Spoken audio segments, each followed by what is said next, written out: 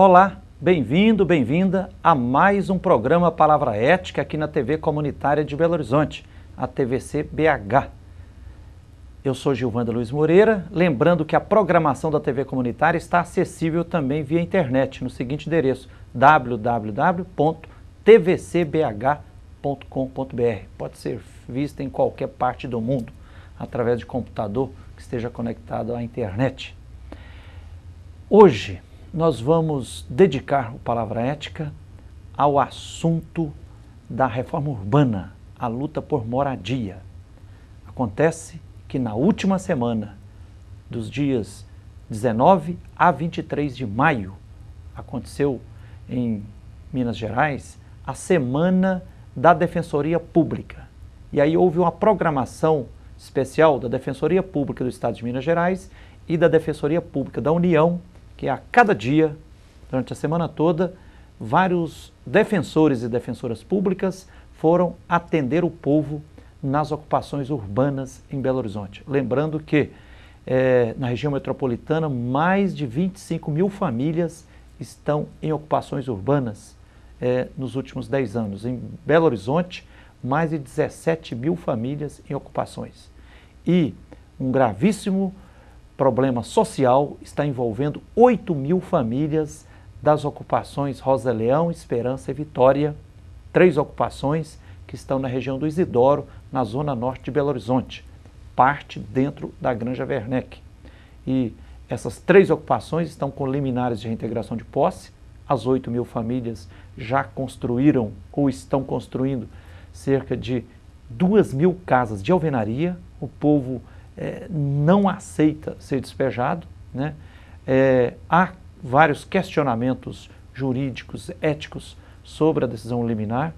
A juíza Luzia Divina Peixoto, da 6ª Vara de Fazenda Pública Municipal, está segurando o processo e não deixa o Ministério Público da área dos Direitos Humanos e nem a Defensoria Pública do Estado de Minas Gerais ter acesso ao processo, né? Então, no último dia 21 de maio de 2014, enquanto os defensores e as defensoras públicas da Defensoria Pública de Minas e da Defensoria Pública da União estavam atendendo o povo dentro das ocupações Rosa Leão, com 1.500 famílias, Ocupação Esperança, com 2.560 famílias, e a Ocupação Vitória, com mais de 4.000 famílias na região do Isidoro, em Belo Horizonte, como eu disse, eu, Frei Gilvander, estive lá e gravei uma entrevista com alguns defensores públicos, com algumas defensoras e com lideranças das 3 ocupações. Então agora deixo com vocês esse Palavra Ética gravado externamente dentro da Ocupação Esperança, que está trazendo esperança para milhares de pessoas. E esperamos que o prefeito Márcio Lacerda recobre a sensatez e se abra para a negociação. Esperamos que o governo de Minas, que inclusive o ex-governador Antônio Anastasia teve a sensatez de receber uma comissão, eu estava presente, né, para dialogar sobre isso, né, o Dr. Rômulo, da Secretaria de Defesa Social, está coordenando um processo de negociação. Eu espero vivamente que continue essa mesa de negociação, porque despejo forçado nunca é solução, só agrava o problema social que já é grave. Então, só uma mesa de negociação, né, com desarmamento dos espíritos e encaminhando realmente propostas justas e pacíficas, pode de fato trazer uma resolução justa e pacífica para esse grave problema. Então, deixo com vocês agora as entrevistas que nós gravamos lá na Ocupação Esperança. Um abraço e preste atenção.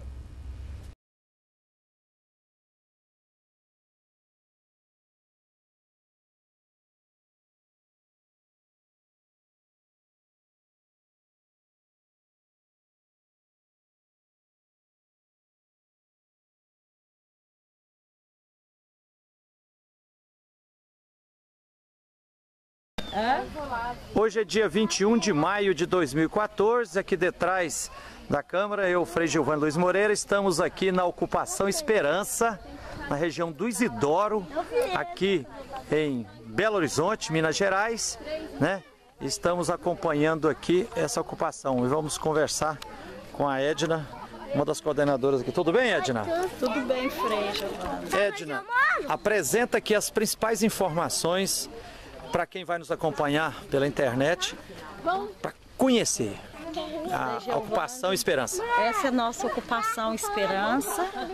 Nós estamos aqui, já vai fazer um ano, e temos aqui 800 casas de alvenaria, 2.538 moradores. Famílias. Estamos 2.538 famílias morando, né? Estamos com uma ordem de despejo que está tirando o nosso sono. Às vezes até a gente não está comendo, nem bebendo, nem dormindo, com medo do despejo que foi decretado essa semana. As famílias estão todas apavoradas, a gente está todo mundo apavorado aqui dentro da ocupação. Edna, por que o povo ocupou esse terrenão aqui? Por necessidade, né, Frei? O pessoal pagava aluguel, né, a cruz de aluguel, morava de favor, assim como eu moro de favor, né? E então o terreno estava aqui sem cumprir uma função de social. E a gente veio para dentro do terreno, construímos nossas casas, nossas moradias, estamos aqui, e aonde que o povo está com uma ordem de despejo, né, que vieram falar que a gente não pode estar mais dentro das terras. E aqui a gente o Frei pode ver, já tem 800 casas de alvenaria, muita casa de madeirite também, mas o povo a ocupação está quase toda consolidada, o povo tudo morando. E a gente está com essa preocupação agora desse despejo. A gente não come, não consegue comer, nem dormir. Tem as crianças, tem os idosos. E o povo está muito revoltado com isso também, né, Frei? O pessoal está muito revoltado. As pessoas não sabem para onde ir, não tem para onde ir. Eu queria saber para onde que eles vão colocar, onde eles vão colocar esse pessoal se haver esse despejo. Porque realmente é muita gente. Nós não sabemos para onde a gente vai. A gente vai ficar morando na rua? E o povo vai aceitar o despejo? Com certeza não. Com certeza não, Frei. O pessoal, ninguém quer aceitar. Tem família aqui que falou que se vier o trator vai enterrar eles com a família toda. Que pode jogar terra por cima e enterrar aqui dentro, porque daqui eles não vão sair. Cleito também, que é um dos coordenadores. Cleito, o que você gostaria de acrescentar ao que a coordenadora Edna já falou aqui sobre a Ocupação Esperança? Primeiramente, acrescentar o principal, né? Porque a gente sabe que a nossa Constituição, o povo foi para a rua, lutou pela nossa Constituição, e já que a Constituição nos garante o direito tanto de moradia, nós estamos aqui simplesmente fazendo o que é de direito nosso. Nós queremos a nossa moradia. Nós não queremos mais ficar pagando aluguel, morando de favor, nem nada. Aqui, como a Edna já falou, aqui não estava cumprindo a função social. E a função social daqui, como não estava sendo cumprida, nós resolvemos fazer a ocupação com todas as famílias que estão aqui hoje, igual a Edna também já falou ali. Nós hoje aqui, nós somos mais de 2.000 famílias dentro da ocupação, e nós temos para dizer para vocês o seguinte: nós não vamos sair da ocupação sem luta, sem resistência de forma alguma. Quero dizer também, por tudo que todas as imprensas, jornais tenham falado, que aqui está virando uma favela, que aqui tem criminalidade, desorganização, é mentira. Aqui dentro nós tivemos apoio de arquitetos, da PUC, da UFMG, nós temos rua, tudo aqui com rua direitinho, não tem beco, são casas já sendo construídas num padrão já que dá qualidade de vida para as pessoas. Nós não estamos fazendo barraquinho aqui de 3x3, nós estamos fazendo aqui 2, 3 cômodos, com banheiro, tudo organizado, tudo direito, com rua, caminhão tá entrando aqui com material. Nós estamos fazendo uma ocupação bem tranquila, uma ocupação organizada. Nós temos entrada em toda a ocupação aqui, que é a nossa ocupação aqui do Esperança, mas a nossa ocupação Esperança, ela é ligada com a nossa irmã ocupação Vitória, que também é grande, que tem várias famílias, vários moradores. Nós saímos daqui, a gente consegue visitar o Vitória por rua boa, que nós mesmos, os moradores, nós conseguimos. Nós chegamos, todo mundo junto, trabalhou. Muitas das ruas foi feita aqui na base da mão, de tirar calo mesmo, calo na mão, sanguentada a mão, e a gente fez a rua, a gente trabalhou. Por isso nós não vamos sair daqui. Nós não vamos sair de jeito, de forma nenhuma. Pode falar, liminar o que vocês quiserem. daqui a gente não sai, isso é fato. Hoje, dia 21 de maio, como dentro da Semana dos Defensores Públicos, a Defensoria Pública do Estado de Minas Gerais e a Defensoria Pública da União estão atendendo o povo nas ocupações aqui do Esperança, também da ocupação Vitória e da ocupação Rosa, Leão. Vamos conversar um pouquinho com os defensores que estão aqui. Doutora Cleide, beleza? Beleza. Doutora Cleide, o que é importante informar para as pessoas que vão nos acompanhar via internet sobre a luta das milhares de famílias aqui, né? Ocupação Rosa, Leão, 1.500 famílias, aqui a Ocupação Esperança, mais de 2.500 famílias, Ocupação Vitória, mais de 4.000 famílias, e o povo tendo a alegria de ser acompanhado pela Defensoria Pública de Minas Gerais, especificamente pelo setor de direitos humanos. Eu gostaria de falar um pouco do que eu vi aqui. Eu vi pessoas boas, pessoas que têm esperança, pessoas que estão lutando por sua terra, pessoas que estavam vindo de um aluguel massacrante, que comprometia muito a sua renda, que comprometia o sustento dos seus filhos, a compra de supermercado.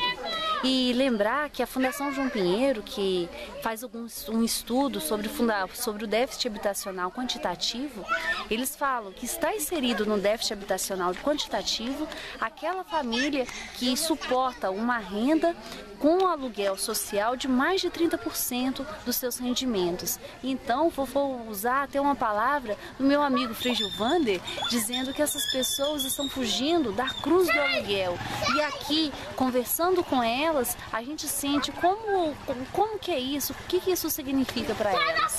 Então, eu quero aqui hoje, nesse momento, não só falar do aspecto jurídico, mas falar do que eu vi desse povo sofrido e pobre, que estão aqui com a esperança de solucionar o seu direito à moradia.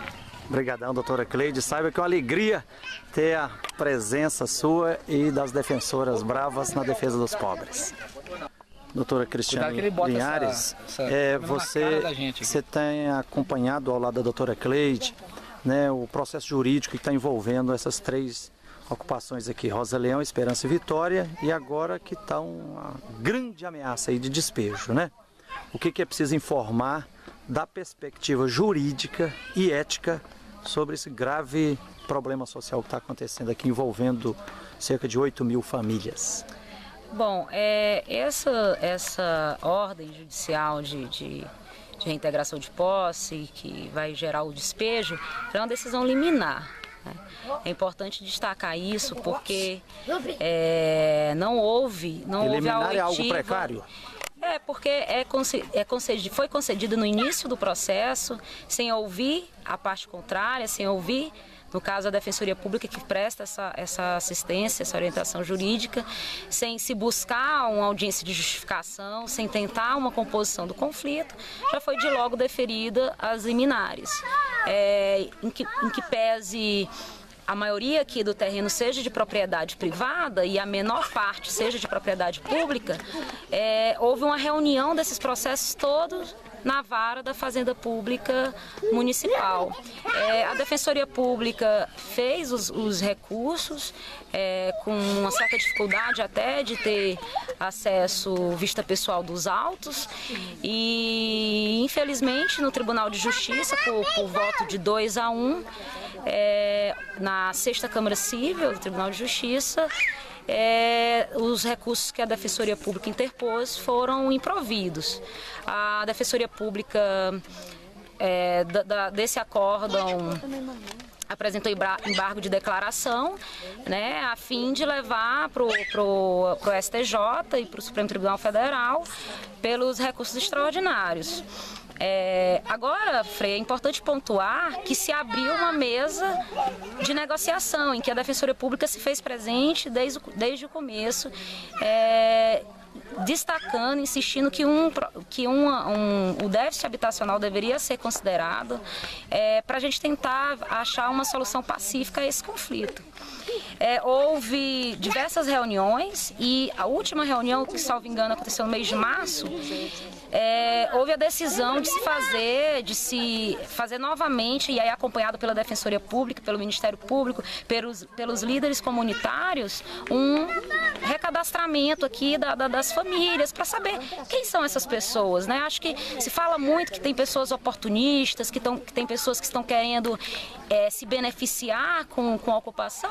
Vamos conhecer essas pessoas, porque se a gente fizer um cadastro socioeconômico sério, nós vamos verificar isso que a doutora Cleide acabou de dizer, que são pais, mães de famílias que estão buscando aqui, nesse terreno que estava sem função alguma, em que, enfim, não se sabe nem se quem entrou na justiça é o proprietário desse terreno. De repente, aqui que nós estamos vendo a ocupação Esperança, o autor que entrou com a ação de reintegração de posse pode não ser o proprietário, porque não houve uma perícia judicial a fim de verificar quem é o verdadeiro proprietário desses terrenos. Então, houve um interesse também do governo federal, houve um interesse do governo estadual, várias autoridades, inclusive aqui do município próximo de Santa Luzia, se fez presente. Na última reunião também o município de Belo Horizonte mandou representantes e nós imaginávamos que ali nós estávamos avançando e dando grandes passos para resolver essa demanda extraordinária, essa demanda de grande repercussão social. Eu sou otimista, espero que essa mesa de negociação seja retomada, porque um despejo a ser realizado em pleno século XXI, no contexto social em que milhares de famílias, né? Vivemos, aqui no nosso, a gente passeou, viu diversas crianças presentes, entendeu? Então, não é a melhor saída, não será a melhor saída, e se for realizado dessa forma, o despejo pela força, pela ordem, pela imposição, tenho certeza, Frei, que mais na frente o arrependimento, a vergonha de ter se tomado essa decisão política, jurídica, econômica, ela vai ficar aqui em Belo Horizonte. Belo Horizonte vai guardar na sua história se houver um despejo forçado nessa área. Obrigado, doutora Cristiane. Doutor Estevam, é um prazer imenso ter você aqui no meio, pisando no meio das ocupações aqui, especificamente aqui na ocupação Esperança. E você, como defensor público da Defensoria Pública da União, o que você viu, o que experimentou, que acho que é importante informar para o povo que vai nos assistir via internet. Frei, é importante a gente não perder de vista que a função do Poder Judiciário é pacificar conflitos sociais. Então, simplesmente usar a força sem nenhum propósito não vai contribuir para essa função que o Poder Judiciário tem de desempenhar dentro de um Estado democrático de direito. Utilizar a força para retirar essas famílias aqui sem nenhuma análise mais aprofundada do caso, vai simplesmente transferir esse problema social para outro local. Então, um problema social, o Poder Judiciário não pode perder de vista que atrás do processo tem um problema social. Nós estamos aqui, Defensoria Pública Federal e do Estado, juntas, nessa semana que a gente comemora a Semana do Defensor Público, tentando nos aproximar dessa população sofrida que está aqui nessas ocupações. O papel da Defensoria Pública da União é mais voltado para as questões envolvendo órgãos e entidades federais. Então, nós ouvimos várias demandas sobre benefícios previdenciários, sobre o pagamento do Bolsa Família. Você vê, por exemplo, essa questão do Bolsa Família, várias pessoas nos procuraram aqui em relação a isso. Eles relatam, a gente ainda precisa apurar mais essa questão, mas eles relatam que eles pararam de receber o benefício simplesmente porque eles não têm um comprovante de endereço. como se o comprovante de endereço fosse mais importante do que o direito de subsistência que eles têm. Então, você verifica que a situação dessas famílias é uma situação realmente elas ficam à margem da sociedade, né? Numa situação de extrema vulnerabilidade, totalmente privadas dos seus direitos fundamentais, né? Não sei se consegui está ótimo abordar os pontos principais aí. Excelente, obrigadão de coração, e ter a companhia da Defensoria Pública da União, da Defensoria do Estado de Minas Gerais, sabe que fortalece muito e o povo fica para lá de feliz. Muito obrigado. Obrigado. Aqui tem um grupo de coordenadores aqui da ocupação. Boa tarde, Elielma. Boa tarde. Elielma, imagino que você está preocupada, né? Muito preocupada. Muito mesmo, muita gente chorando já, muita gente no desespero.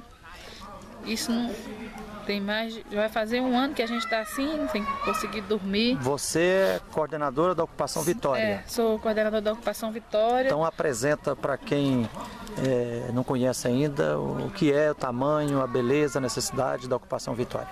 A Ocupação Vitória fica no vetor norte de Belo Horizonte, tem 4.539 famílias na luta por moradia digna. E o povo ocupou por necessidade? Ocupou por necessidade, que está cansado de pagar aluguel, ganha salário mínimo, tira 500 para o aluguel, sobra 250 para sustentar 3 filhos, não aguenta. E hoje, você falou, famílias são mais de 4.000? São mais de 4.000. E casas de alvenaria construídas ou em construção, já quantas já? Tem 1.108. 1.108. Tá. E ontem saiu uma reportagem descascando o bambu na ocupação, não foi? O Estado de Minas me ligou, Valquíria, e fez uma reportagem totalmente favorecendo as empreiteiras. Essa aqui? Exatamente. Jornal Estado de Minas, dia 20 de maio de 2014, habitação, empreendimento do Minha Casa Minha Vida para 13.200 famílias na Granja Werneck, esbarra em ocupação irregular. Impasse leva a apreensão a vizinhos inscritos no programa. Invasão trava projeto de moradia popular. Juíza Luzia Divina, a área terá de ser desocupada. O que é importante comentar, responder essa reportagem? É importante comentar porque a repórter falou que a gente está superlotando os postos de saúde, as escolas. Isso não é um problema nosso. A população existe, ela vai ter que estudar. O programa do governo, o programa de saúde é Sistema Único de Saúde. Então tem que ter para ser atendido em qualquer lugar. E aí veio reclamar, falar das nascentes. A gente utiliza sim a água das nascentes, a gente não vê problema disso. A gente tem água da Copasa normal, tem o programa do governo federal, Luz para Todos. A gente não tem nada clandestino aqui. Clandestino está sendo esse empreendimento aqui.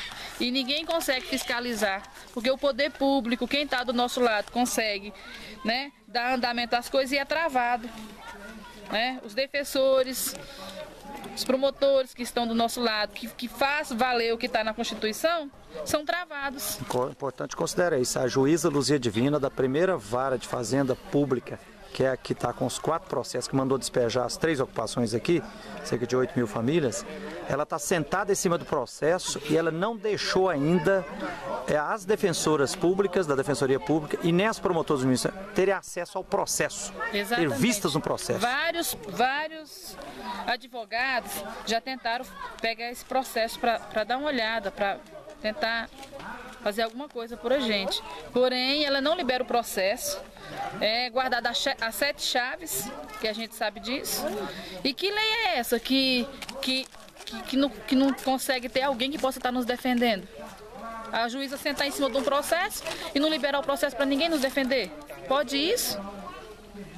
O Elielma, e o povo está apreensivo. Se vier a polícia para despejar, o que vai acontecer? Vai acontecer uma tragédia muito grande, porque tem pai de família, já está preparado. Se a polícia vir para derrubar, não vai aceitar o despejo. Ninguém aceita voltar para o aluguel. Ninguém. Todo mundo, já tivemos várias reuniões, tentamos negociar entre os moradores, mas eles estão muito revoltados. e falou que da casa deles ninguém tira. Ninguém tira, e eu vejo que não há preocupação nenhuma com a juíza Luzia Divina para onde que vão essas famílias, porque é do costume dela fazer esse tipo de despejo sangrento, que ela fez isso no Eliana Silva e para ela no Barreiro, e não vai ser dificuldade nenhuma para ela fazer isso aqui, não vai haver dificuldade nenhuma para ela fazer a mesma coisa aqui na Granja Werneck, com as 3 ocupações, a Rosa, Leão, Esperança e a Vitória. Charlene, da coordenação da ocupação Rosa Leão, o que é preciso acrescentar, o que é a Elielma, a Edna, já colocou?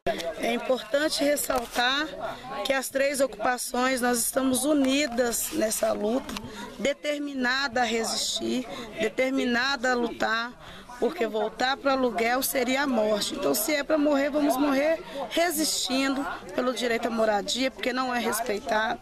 Esse noticiário do jornal foi um absurdo, muito absurdo, covarde, não dando direito de resposta para os ocupantes. Isso aí é mais que uma covardia. E o povo das ocupações, eu tive a oportunidade de passar nas 3 ocupações, nas assembleias das 3 ocupações, e o povo está revoltado. O povo não aceita essa mentira desse jornal. Então, que fique bem claro, principalmente para as pessoas que estão ouvindo, que é justa a nossa luta, sabe? Que aqui tem famílias, tem seres humanos, tem pessoas trabalhadoras, né? Pessoas que dependem, que vivem de um salário mínimo.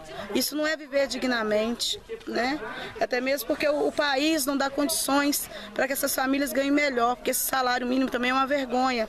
E pagar aluguel, cuidar de 3 filhos ou mais filhos e sustentar uma alimentação saudável para as crianças não é possível. Não é possível. E as famílias estão cansadas de ser, né? Estão sendo crucificadas aí, eles estão cansados disso e a gente vai resistir. E os terrenos também aqui estavam abandonados, né, Charlene? Abandonados, não cumpria a função social, vivia aí para entulho, para desova, para esconderijo aí, né?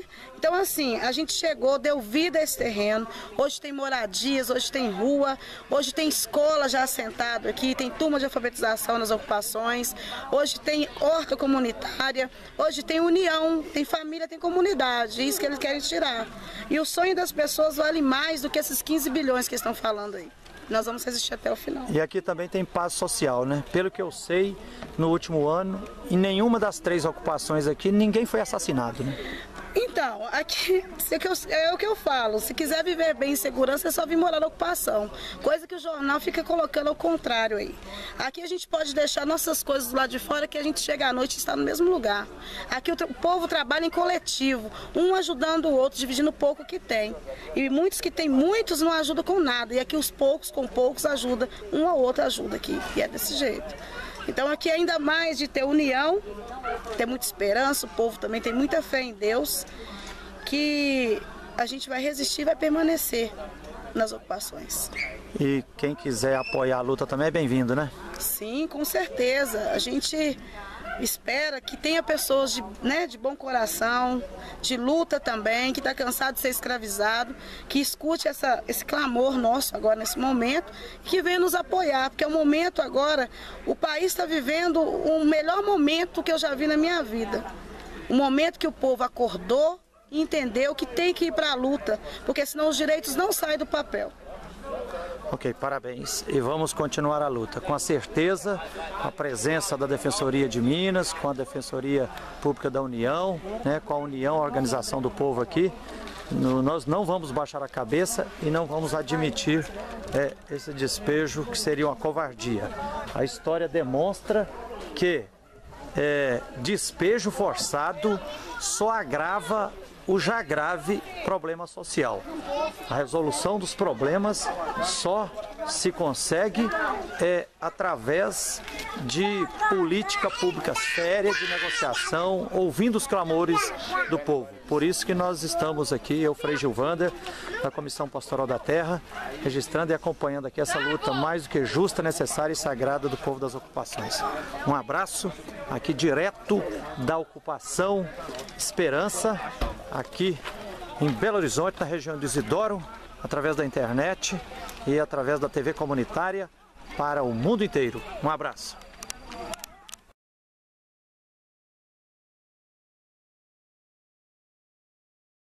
Então foi esse um Palavra Ética especial gravado dentro da Ocupação Esperança, na região de Isidoro, falando das 3 ocupações, né, com a presença de defensores públicos, de defensoras públicas.